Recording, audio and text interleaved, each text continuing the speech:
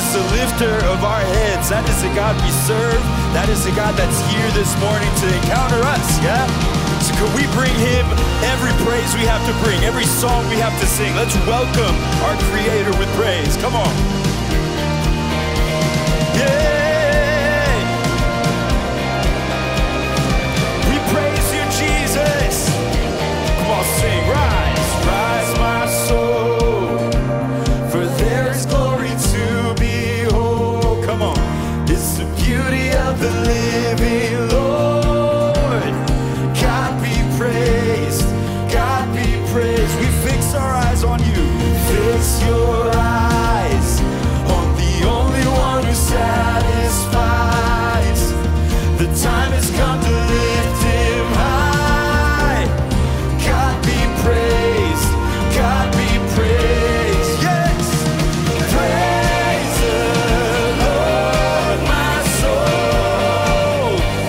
With everything that's in me, praise the Lord, my soul.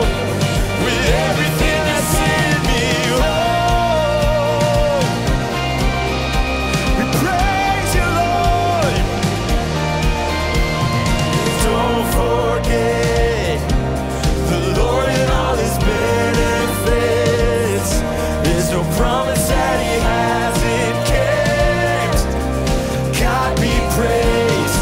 God be praised. Praise the Lord, my soul. With everything that's in me, praise the Lord, my soul. With everything that's in me, praise the Lord, my soul. With everything that's in me, praise the Lord, my soul. With everything that's in me, oh.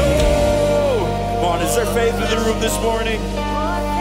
He's the God who forgives our sins. He's the God who heals our diseases. Let's sing out in faith that we believe who he is, that we believe he will come as who he said he is. Let's sing this together. Who heals our diseases, forgives all our sin, who crowns us with mercy and every good thing, who's rich in compassion, abounding in love. Praise to the Father, the Spirit, the Son, who heals our diseases, forgives all our who is, who crowns us with mercy and every good thing, who's rich in compassion, abounding in love. Praise to the Father, the Spirit and Son, who heals our diseases, forgives all our sin, who crowns us with mercy and every good thing. Who's rich in compassion, abounding in love. Praise to the Father, the Spirit and Son. We sing, praise the Lord, my soul. With everything that's in me, praise the Lord, my soul. With everything that's in me, praise the Lord, my soul. With everything that's in me, praise the Lord, my soul. We sing, who heals our diseases, forgives all our sins, who crowns us with mercy and every good thing. Praise the Lord, my soul. With everything that's in me.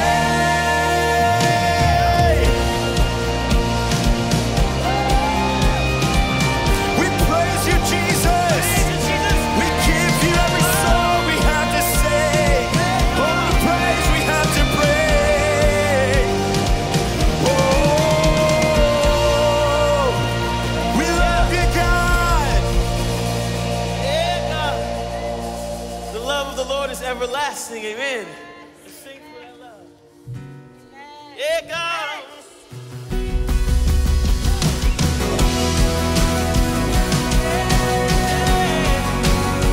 We praise you for your love. Oh, oh. It's high.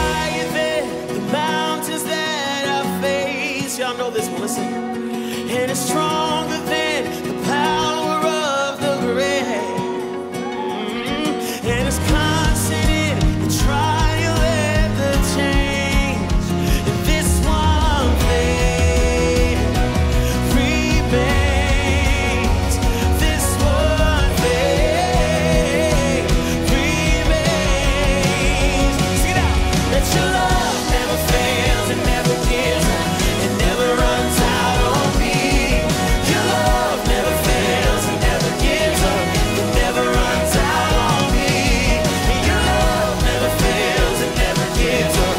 It never runs out on me. Your love, oh, your love. And on it goes.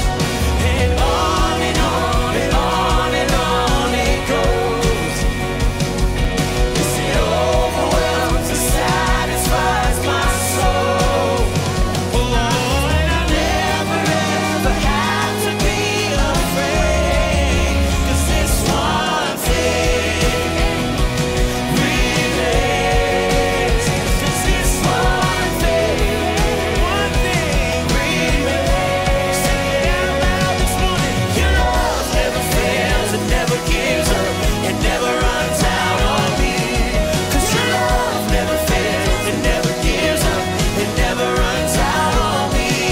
And your love never fails, it never gives up, it never runs out on me. Your love, oh, your love. Hey, let's declare it in faith today. That in death, in life, I'm confident and covered by the power of your great love. Oh, my debt is paid. There's nothing that can separate my heart from your great love. Trust the voices, come on.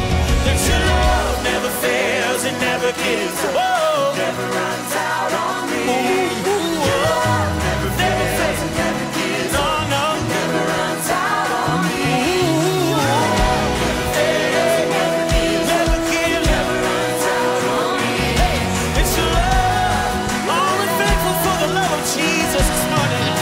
Sing it again, that your love never fails, it never gives up, it never runs out on me.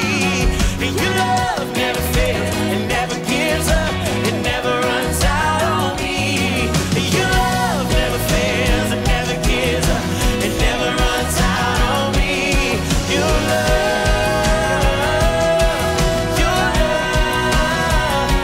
it's your love. How high, how wide, how deep, how long is the love of Jesus? Your love is your love.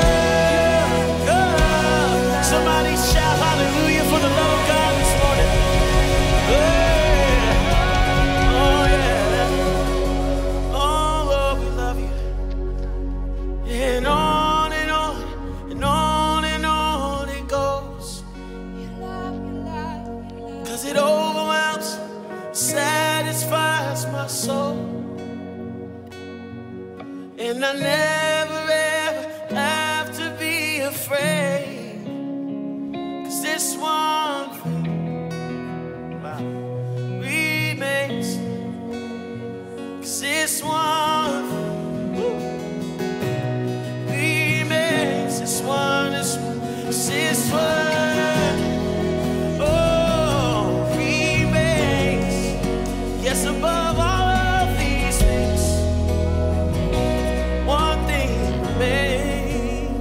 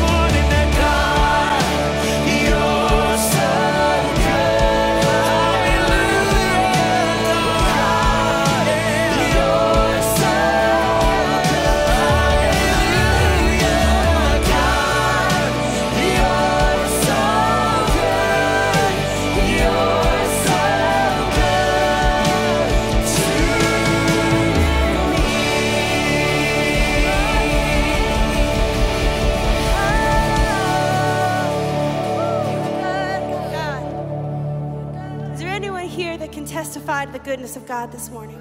Anybody? I know I can. I can't help but wonder if there are people in this room who are searching and wondering, people who are online watching who are searching and wondering if this God is really who he says he is, if he's really as good as we say that he is. And I'm here to say that he is. He is. He is that good. I can testify. He redeemed my life from the pit. He's called me out of darkness into glorious life. He's delivered me from debilitating fear and anxiety in my own life and called me to do this thing that would have terrified me the most. And he can do this for you. He gives beauty for ashes, a garment of praise for a spirit of heaviness. This is our God. This is our God. So if you're wondering this morning, if you are searching this morning, I want to tell you he is this good, and he can do it. Amen. Yeah. Yes, thank you, God.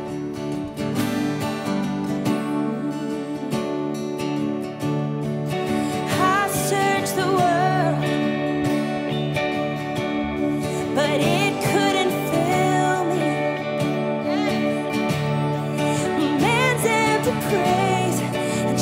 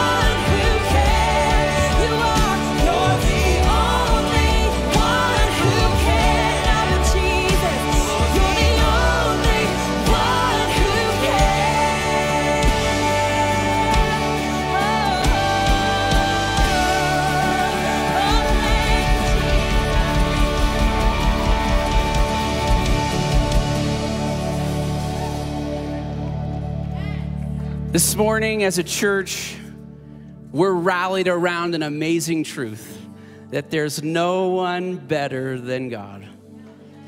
He's amazing. He comes into our most broken, most painful moments and says, I love you, I've got you, I'm here with you, and I'm at work in your life. Whether you feel it or not, believe it or not, God is there.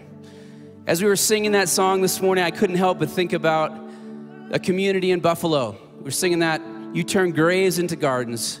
Community in Buffalo that just facing another mass shooting in their community. And we're a church that believes that when we pray, God moves. And God does stuff that only He can do, as that song just said. Only you can do it. So this morning, before we receive our tithes and offerings, we're going to stand in the gap for that community. Those family members, those friends who are grieving the senseless murder, the murders that they're grieving right now. They're hurting. We're going to pray for that. Are you guys with me this morning in that? Okay, let's pray for that. Father, we thank you that you're a big God, that you're a loving God, that you are a God who is in control. And we pray that you would bring peace to that community in Buffalo. We pray for those families that have lost loved ones. God, would you be their comforter? Would you be the one that comes alongside and whispers to them that it's going to be okay because you are the God who redeems all things. Lord, we pray for our country today. We pray that you would bring peace. Lord, we pray that you would bring peace to those hearts that are full of violence, that are full of anger. We pray that those struggling with mental illness would get the help that they need. Lord, we pray for an end to violence in our country. Lord, would you bring peace through your church, through your people? Will you mobilize the church in Buffalo to be the hands and feet of you, Jesus, to bring healing to that community? God, we thank you. We pray for that community to touch them in the name of Jesus. We thank you. And everybody said, amen. As always, church, there's multiple ways to give. We're going to continue to worship as we give.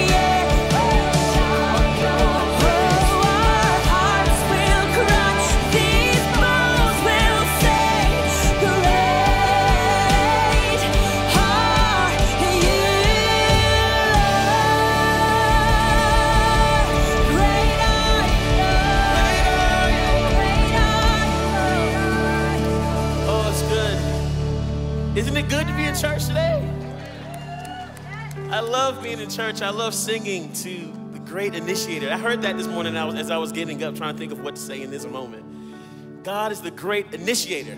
He goes first. Everything that we have is because God did it first. We sing because He sings over us. We worship Him because He saved us and redeemed us. We breathe because He breathed first. in us. Aren't you glad this morning that we serve an initiator, that we serve one that goes first? We're going to continue in our day in a moment, but for right now, how about you turn to the left of you, to the right of you, reach across the aisle, shake someone's hand, hug somebody across the neck, give a strong head nod, a fist bump. Pastor Brady's going to come up in 1 second.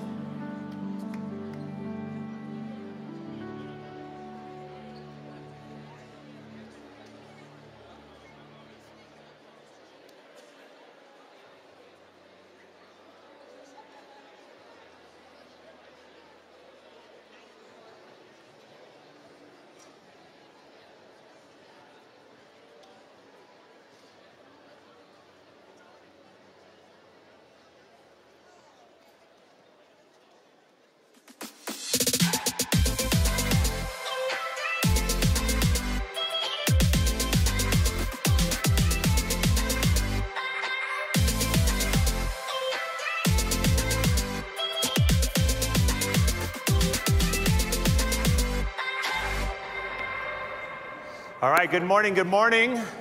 How are you? You doing good, doing well? Yeah, big thank you. 4 of you are doing great, that's good. Guess that's why we come to church. Big weekend at the Boyd house. We got a college graduate at my house now, so big deal. And just so proud of Abram coming through college, graduating with honors, and now he can go get a job. And that's all that's left. Go get a job. No, very, very, very proud of him. I said, listen, you can take the whole weekend off. You don't have to go get a job till Monday. I thought that was pretty gracious, don't you think? 48 hours. No, he's gonna. I told him he could take some time, you know. So it's good to be with you guys. How many of the guys really enjoyed Justin Simmons on Thursday night? Wasn't that great? Really enjoyed him. I was thinking on the way home how easy it is to pick on professional athletes, and there's plenty of evidence out there that gives you the opportunity. But Justin was just a breath of fresh air, just authentic, Jesus-loving, kind, really compassionate young man, and he's an all-pro safety that will light you up, and on the field, and I love that. And so anyway, thank you for coming. Thank you for being a part of that. Turn in your Bible to Acts chapter 2. And while you're doing that, let me remind you that our prayer meetings every week are now on Wednesday through the summer. It's our summer schedule. So Wednesday morning at 7:30, Wednesday at noon, and then we added a Wednesday night prayer service every week at 6:30. So if you can, I really want to encourage you, listen, our world needs a praying church right now. Is that right? Would you say amen to that? It doesn't need an angry church. It doesn't need an argumentative church. The world right now needs a prayerful church. And I'm going to show some of this to you in Acts chapter 2 today. Acts chapter 2, we started last week in the beginning of this chapter talking about when the Holy Spirit came. And when the Holy Spirit came, there were tongues of fire and wind blowing through the room and people speaking in other languages. And Peter steps out and calls the crowd to salvation. Thousands of people come into the church that day. And now we're going to skip ahead into chapter 2. And I want to pause here because I want to address something. I know, and especially in the last 3 years especially, it seems like that it's been very easy to lose trust in institutions. Government, church, whatever the institutions that have held us together, it's been very, very easy in the last 3 years to throw shade, to disrespect, dishonor, to even have outright evidence to support your claim. And I want to say to you that all man-made institutions will fail us. Let me say that again, because maybe you don't believe that. All man-made institutions are flawed, inherently flawed. And the reason they're inherently flawed is they're led by inherently flawed human beings, right? And I also understand why it's easy to criticize the institution of the church, of which I belong, of which I lead. And every week it seems like there's another story of a fallen pastor or a church in some kind of scandal. And every time I read them, listen very carefully, I know a lot of these people that are in the headlines right now. And as someone who knows them and as someone who was aware of what was going on, my heart is broken, crushed. And I understand why you in the room and those of you watching online may look at the church, the mega church, or whatever you want to call it, and be a little suspicious. And I want to talk to you today about why I have hope still in the local church. And it's not because of men. It's not because of institutional prowess. It's not because of some tricky strategy that we've come up with. I really want to tell you today how simply I think about the church when I stand here and lead you week after week, day after day. This passage of Scripture has formed and shaped me as a leader more than any other passage of Scripture in all of the Bible. When I lead you as your pastor at New Life Church, I'm thinking through the lens of Acts chapter 2, verse 42 through 47. So I want to read that with you today, and then we're going to pray, and then we're going to dive into these holy texts. Is that okay with you? Is that a good plan? All right, verse 42. He's talking about the church now, the gathered group of people. He says they devoted themselves to the apostles' teaching and to the fellowship, to the breaking of bread and to prayer. By the way, the breaking of bread there, he's not talking about the Lord's table. He's talking about carbs, okay? I just want to give you some good news. Now, he's going to talk about the Lord's table later on in this passage, but he's talking about bread right there, real bread. That's not some kind of, symbolism. He's talking about good bread. That's why I have such hope for the church, right? One of the reasons. Look at verse 43. And when good fresh bread was around, everyone was filled with awe. And many wonders and miraculous signs were done by the apostles and all the believers. Come on, say those three words with me. All the believers were together. They weren't scattered. They were together and had everything in common. In other words, there was a spirit of generosity that was permeating from the group, selling their possessions and goods. They gave to anyone as he had need.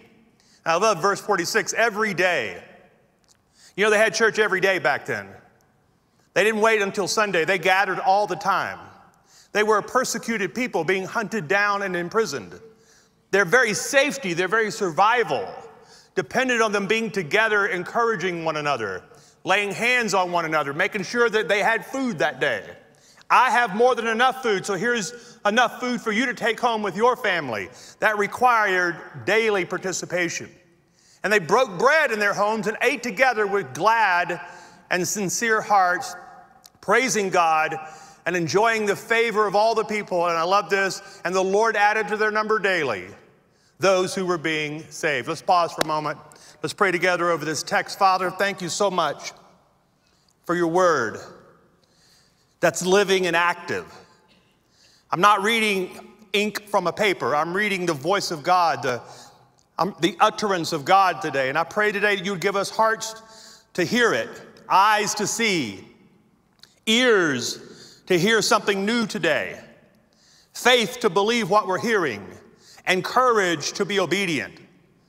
So, Father, we prayed for that today in the name of the Father and the Son, and we welcome the work of the Holy Spirit, the person of the Holy Spirit, of which all this is made possible.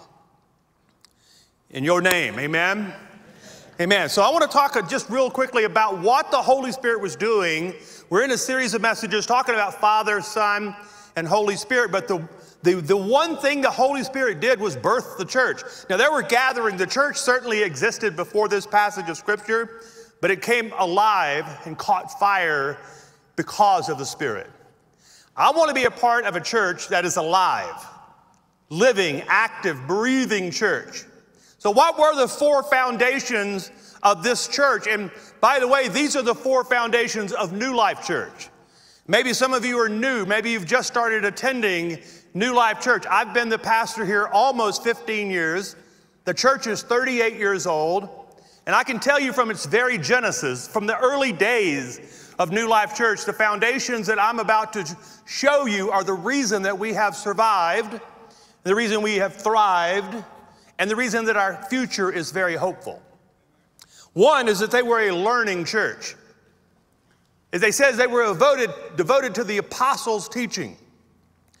And I want to stop here and pause just for a moment and make sure you understand something. Learning means you are open to new information, and while at the same time holding to the firm foundational convictions that you know to be true. So there's two things in tension here, okay, New Life? Two things that should always be in tension in your life. There are some absolute beliefs that I will not ever compromise on. I will always hold the scriptures up in high regard. I will always push Jesus front and center for everything we're doing, no matter what the culture dictates, no matter what changes happen out in the world. You come to New Life Church, you're going to hear the scriptures taught and Jesus worshiped. Always, always, always, always. So those are things that are not open for discussion. I will not compromise. I will not back down. I will stand here. If there's 3 people in the room, I'm going to stand here and proclaim Christ is the Lord and his scriptures can be trusted. Every Sunday, Sunday after Sunday after Sunday. That's true, okay? So let's put that on the table as something that's never going to change. Now, with that said, are you willing to grow and learn? Because I can tell you this for an absolute certainty. No one in this room and no one watching online knows all there is to know about God. He's much bigger than that. He's much more complex than the human mind. And while you may know a great deal about the nature and the character and the goodness and the mercies and the forgiveness of God, you have yet to scratch the surface of the magnificent God who created the universe, established the heavens, filled the earth with animals and human beings. That God you will not understand completely. In fact, I think you're going to spend all of eternity standing before him, trying to understand how marvelous and how good and how powerful God is. Don't think for a moment that you have all of your theology neatly bottled up and packaged up. Because if you ever think like that, you'll start worshiping a particular ideology and you will no longer become the learner and the thinker and the person who's growing in their knowledge of God. Are you catching this today? So the early church understood that. We have our absolute beliefs that we will not compromise. But I walk in every Sunday knowing that I'm going to discover something about you and something about God that I did not think was true. My mind is open. Listen, I read books from pastors that I don't agree with. I watch news channels that don't vote like me. I am constantly opening up my heart and mind to people who are not like me. And the reason is I am determined to understand, I am determined to learn while not losing any of my convictions. I'm called to the earth to reach the people who are different than me. I'm called to the earth to be a witness to people who are not like me. I'm not going to demonize them. I'm not going to cast hate upon them. I'm going to try to understand their point of view while not budging an inch on the absolutes of my faith. It's possible, brothers and sisters, to be perpetual learners in a culture that tells you to go and hide and be fearful of other people that are different. That's not what we're called to do. Because here's what I believe, the Spirit of God, if you're filled with the Spirit, you will always be led back to the Word of God. The Spirit of God will lead us back to the Word of God. If what you're being led to is not the Word of God, then you're not being led by the Spirit of God. That was really good, by the way, okay? That was better than I thought. In other words, if your conclusions, the things that you're upset about and aggravated, if you can't open the scriptures and show me why you're aggravated, it's not the Spirit of God that's motivating you. The Spirit of God leads you back to the Word of God. They are in congruence with one another. They are in unity. You can't break the unity of the scriptures and the Spirit. They're married to one another. It was the scriptures that breathed through men, and they wrote these scriptures. You can't divorce the two. You can't separate the two. You can't come between the two of them. They are forever and always knit together. To have one is to have the other. Are you catching this today? So the teachings of the apostles in the early church, the teachings of the apostles created a sense of steadiness and predictable growth. Listen, I know I am not the coolest person. I'm really not. I stopped trying to be cool a long time ago because I was really bad at it. I don't think I'm the funniest person. I'm not the most entertaining person you can find on the internet. There's a lot of pastors that are great at entertaining their congregations. I've tried to do that. I was a failure. What you can find from me, though, is a steadfastness. I really am the same every time you see me, with very few exceptions. When you come here on Sunday, you're going to get just about the same thing. And the reason is because in an unsteady world, I think we need a steady church. We don't need more entertainment. I don't need more entertainment.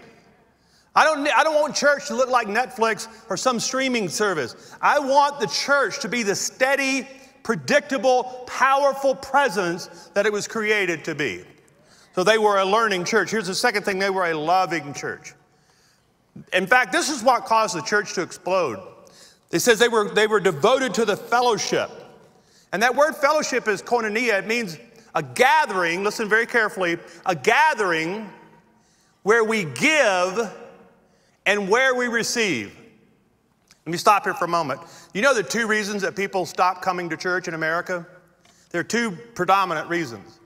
One group of people, they're embarrassed and ashamed, and they're convinced that their lives don't measure up. And so out of shame and guilt, they stay away. God help us that we've not been more welcoming to those people. But there is a feeling among some people, my life is too broken. When I get my act together, I'll come to church. That's a lie of the enemy, by the way. But this is the second group that you may not be aware of. I'm too successful to need church. That's really the main reason in middle-class America that church attendance is in decline. It's not because of brokenness. That is true for some people. It's because of success. I don't need what the church has. I have all I need. When your bank account is full, when your kids are healthy, when your business is thriving, I have watched my friends over the years, once they get to a place of success, they drift away from the congregation thinking that the church can't provide for them anything. And that's a wrong idea. It's a wrong idea of church. Actually, when you become more successful, you're more needed at the church than ever before. We need you in the church. But listen, last 20 years, every statistical research that's ever been done shows the same thing.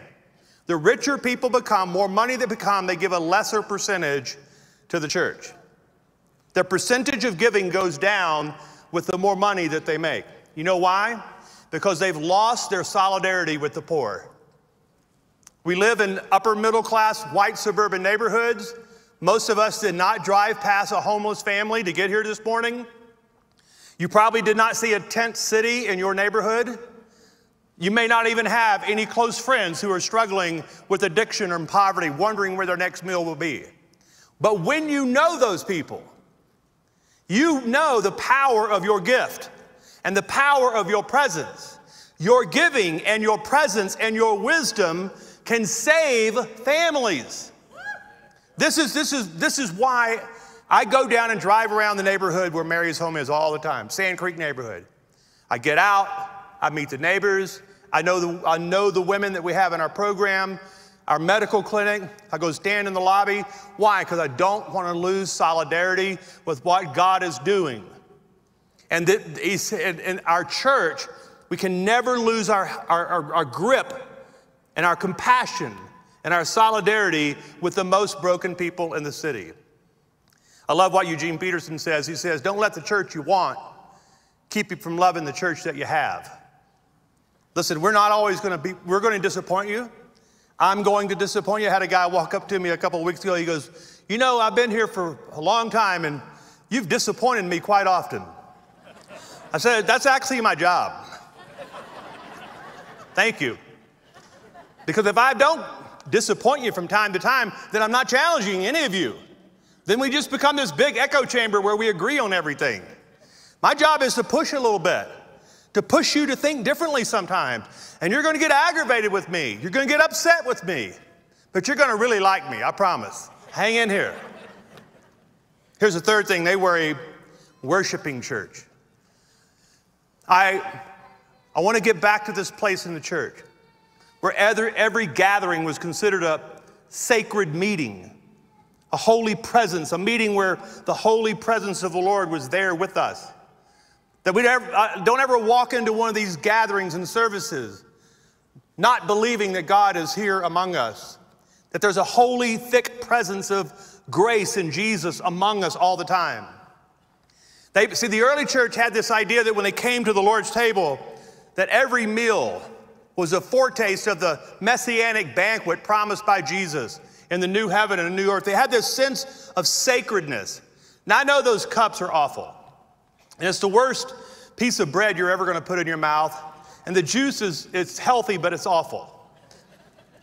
But I do know that when I take that little cup and the little plastic container, that I'm gathering with the church around the world, and I am hitching up to a story. I'm linking myself to a story that's been told for 2,000 years. And that's why I consider it a holy moment, a moment of awe, that my life is now being written into the story that's been told for 2,000 years. They were a worshiping church. Listen, I don't come here waiting for John Egan or Terrell D. Wilson to get me ready to worship. I come in here ready to worship. I come in here ready to encounter God. I come in ready to hear the voice of the Lord and to respond to what he's saying to me. They were a worshiping church, and then they were a prayerful church. Every church in the world prays. Only a handful become praying churches. And that's why I keep inviting you to these Wednesday gatherings. You want to know what the soul of our church is? It's a handful of people gathered in the World Prayer Center. You want to know where the engine of the church is? Come to the prayer meetings, you'll find them. You don't want to know what keeps the church moving forward? Gather in these prayer meetings. And listen, I believe in private, personal prayer. But the greatest miracles in the New Testament, with few exceptions, happened in corporate gatherings of prayer. When the disciples were let out of prison, when people were raised to life, it says the church was gathered and praying. They were a prayerful church, and I'm calling New Life Church back into an attitude and a season of prayer. Don't forsake these prayer meetings. Come and be a part of these sacred gatherings when your schedule allows, all right? All right, the question I have then, if that's true, if those four things are in place, what happens? I'm going to share three things with you today, okay? Number one, miracles happen. In verse 43, it says, everyone was filled with awe. The word awe is actually the word phobos. It means this reverent fear. When you realize that the holy God is present with us, when you realize that God has chosen to make his dwelling among us, when you realize that God is standing in front of you, there's something that happens in the human soul. There's an awakening. A phobos happens. It's a reverence. It's a quietness even. There's really no words to describe what you're feeling, so you just decide to stand there in holy reverence, righteous fear. And there's a sense of expectation. You see, we tend to get what we anticipate. You know what's going to happen today? You anticipated what would happen in this church service today. You walked in here with a set of expectations. What I'm asking you today is, would you raise your expectations? What I'm asking you today is, when you walk into those prayer meetings on Wednesday, when you come to Friday night or Sunday morning, I want you to walk in with some raised expectations, because you always get what you anticipate. And there's nothing, I've found in my life, there's nothing more powerful than a group of faithful people anticipating and expecting God to be present. Now, I've got a little bit of allergy, so I'm going to put a little thing in my mouth so I don't cough on you, all right? I want to read this to you. I was reading this week. Ann Dillard, she's just a fantastic writer. She was talking about church. And I just thought, when I read it, I have to read this to New Life Church. She's talking about expectations. She's talking about awakening your heart to what really is happening among us. So listen to this. Listen to what she said. She says, why do people in church seem like cheerful, brainless tourists on a package tour of the absolute? Does anyone have the foggiest idea what sort of power we blithely invoke? Or as I suspect, does no one believe a word of it?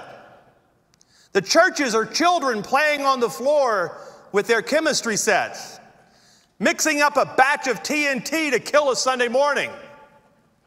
I love this part. It's madness to wear ladies' straw hats and velvet hats to church. We should all be wearing crash helmets. Ushers should issue life preservers and signal flares. They should lash us to our pews, Ann Dillard. For the sleeping God may awake someday and take offense, or the waking God may draw us to where we can never return. That's the church. She has had her eyes opened. You know what power we're playing with here? When we pray these prayers, when we sing these songs, when we come together, you know what, how powerful it is to lay hands on someone and pray for them? Life and death happens. Power happens. Strength comes. And we're playing with the force and a fire that we're not even aware of sometimes. We don't even understand what we're happening. And this is why I love Ann Dillard. They should give us crash helmets.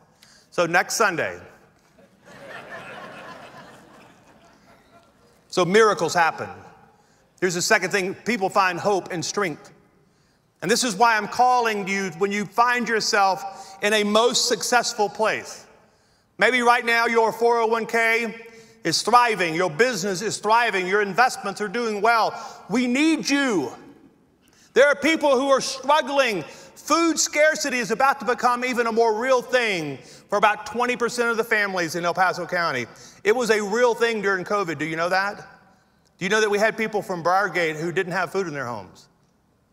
A lot of families showed up at our door needing groceries that live in your neighborhoods. And I believe because of what's happening in the Ukraine, what's happening with inflation, the church has got to show its strength now. We're about to see more and more people, they're going to find themselves in hopeless situations. The good news is we are a hope-filled people, full of hope. So let's give it away. Let's give something away. Verse 45 says they gave to anyone as he had need. That's the generous spirit of this church. I've watched that all these years, how generous you are and how quickly you respond. When fires ravaged our city, you responded. When fires ravaged Black Forest, you responded. When people found themselves with food scarcity, you responded. When we discovered that we could buy an apartment complex, pay cash for it, and fill it with single moms and their children, you responded. That's the nature. That's been built into your DNA. That's not a gift from me. It's not a gift from your parents. That is the work and the activity of the Holy Spirit when generosity swells up inside a church and explodes to the community around them. But here's my favorite part of this. Miracles happen.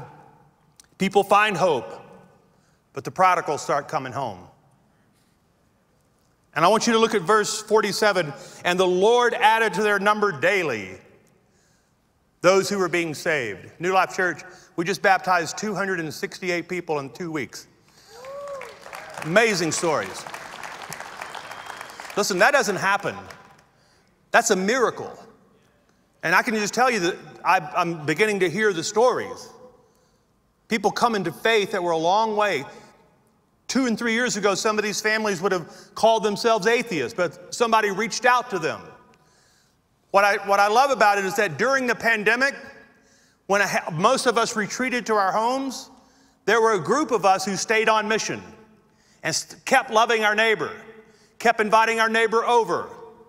And now we're seeing the fruit of that evangelistic activity, because one of the marks of the church is that salvation, radical change of life, should be a common occurrence in every congregation that calls on Jesus.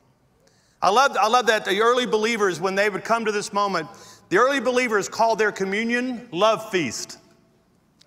They called them love feast. And the reason it was so joyful, there was so much laughter and joy and kindness and compassion. And think about this. When was the last time you walked near a group of people and they were genuinely in love with one another? I mean, love in a way that they were committed to one another. And there was laughter and joy and generosity among them. That's a group of people I want to be a part of. It's a party. That's an intoxicating invitation to a world of people who are hurting and lonely right now. The early believers called their communion love feast. In fact, many unbelievers would come to the worship gatherings thinking it was just a big party, only to discover that they were worshiping a crucified leader who had come back from the grave. And then the early church exploded, and the Lord added to their number daily those who were being saved. This morning, I'm going to ask that you stand with me this morning. And we're going to pray together, but we're going to take a few extra minutes. I'm through early for a reason. I want us to stand in the presence of the Lord this morning. Maybe you don't have a habit of lifting your hands, but the reason I lift my hands is I come as a child to surrender. By lifting my hands, I'm saying Christ is king, I'm not. He's my king. Jesus is my king. Christ is my Lord. My life was radically and forever altered and changed when I found Jesus. So I lift my hands in holy reverence. So if you're okay with that today, would you just lift your hands before the Lord? And I'm going to ask you to do something bold today. I woke up this morning and the Lord gave me a very clear picture for this next moment. He said, my people are not praying bold enough prayers. My people are not praying prayers that is in line with the faith that I have put in them. In other words, I want you to pray for a miracle today. Now, this miracle can be for something that's going on in your life right now. It could be for something maybe that's happening in your neighborhood that you're aware of. Maybe it's something you just see in our city that's broken.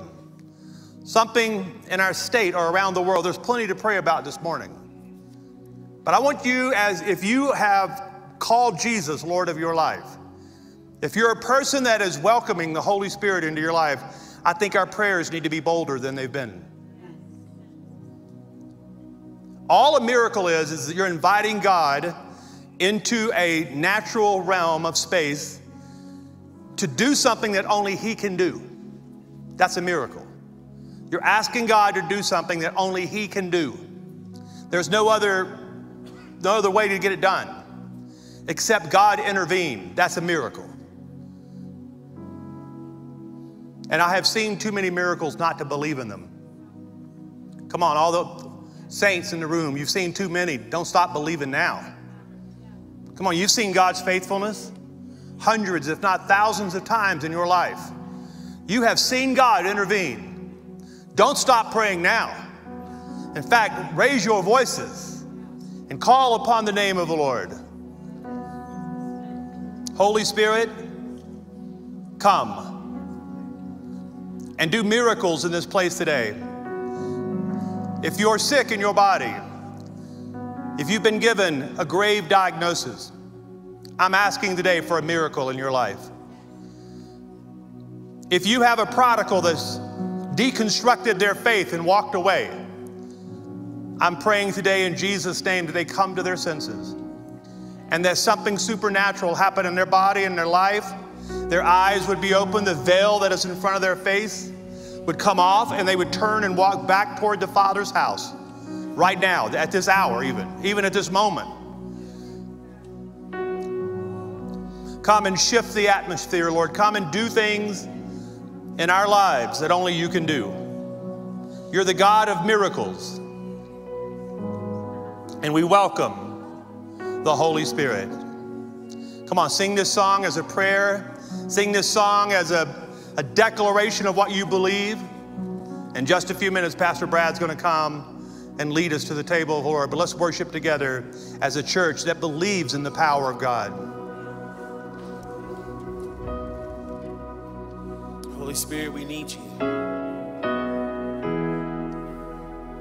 Fill this place. Fill our lives. Let's sing. That we are waiting. We are watching. We won't move without you. And we won't move without you. And we are hoping, anticipating. Oh yeah. And we won't move without you. We won't move without you. Hands lifted all over the room. Let's ask the Lord this morning. Spirit of God, come on here. Fall on us. Fall on us. Oh, we pray, we pray. Oh, breath of God, won't you breathe on us?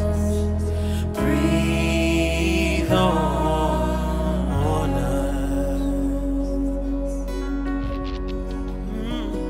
This ground is holy.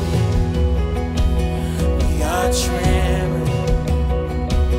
You are here with us now. You are here with us now. We hear it moving.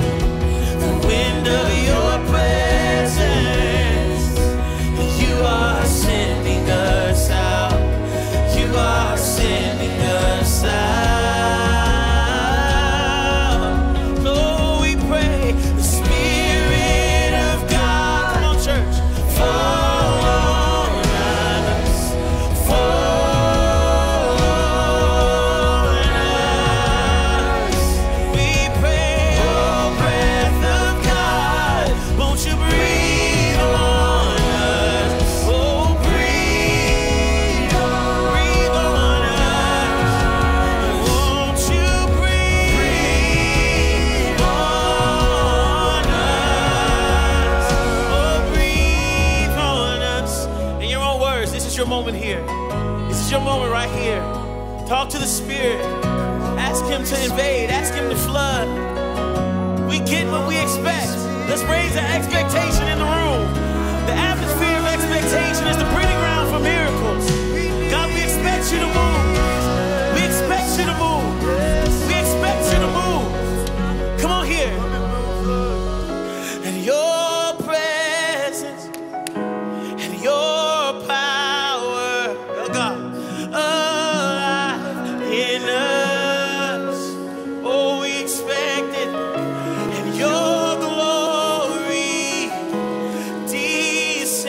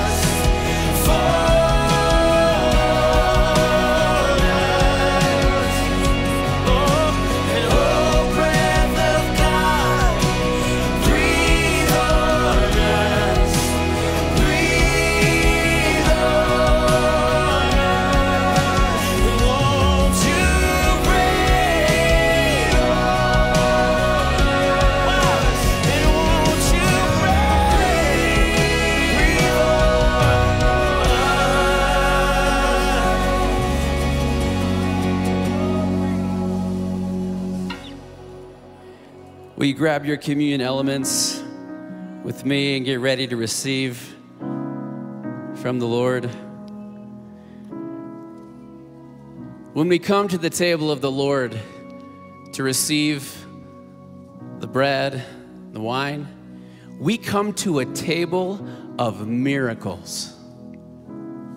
First and foremost, the miracle that when Jesus died and was laid in that grave, he didn't stay there. He conquered sin, death, and the grave forever, and then shares that victory with us. We're a people of the miracle. When we come to the table of the Lord, we come to a table of power. When Jesus gave his life for us, was raised from the dead, we now have access to the Holy Spirit. The scripture teaches us that when we ask, he gives. That we receive the same power that raised Jesus from the dead. Everything about our lives begins to change. Friends, when we come to this table, we come to a table of life, eternal life, that changes us individually and collectively, that makes us a dynamic church that prays and worships and sees God move on behalf of people that are hurting around us. We become a church that sees miracles. We become a church that sees goodness break out everywhere we go. We become a church that sees graves turned into gardens and ashes become places of beauty. How can that be? Because Jesus gave his life for us and then conquered sin, death, and the grave. After supper, Jesus took the bread, and when he had blessed it, he broke it, and he gave it to all his disciples, and he said, "This is my body, broken for you." He's foreshadowing what he would do on the cross for them. Church, let's partake the bread together. And then he took the cup, and he said, "I'm about to pour out my blood." That's what he was saying to them. And this blood is a new covenant that can never be broken. For the forgiveness of sins, this is yours. I give it to you. Let's partake. Church, can we celebrate together the power and the life of Jesus that's ours through the cross?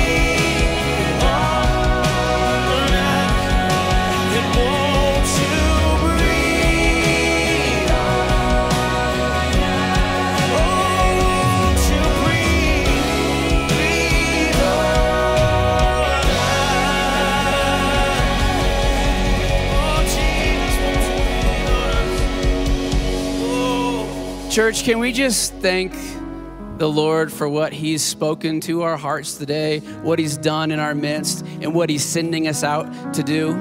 Let's give him praise today. God, thank you. Thank you for today. Man, wow. What a rich, layered time we've had. We've experienced God's goodness together. Incredible. You know, Brady mentioned sometimes we lose our solidarity with the poor. We have a whole team here at our church called our outreach team. and you can be a part of it. There's so many opportunities for us to go into the hurting parts of our city, be the hands and feet of Jesus. You can find out more about that. Connect Central out these doors and to the left. Also, if you're new, we'd love to hear your story and talk about next steps of getting involved. We have a really special birthday that we need to acknowledge today before we go.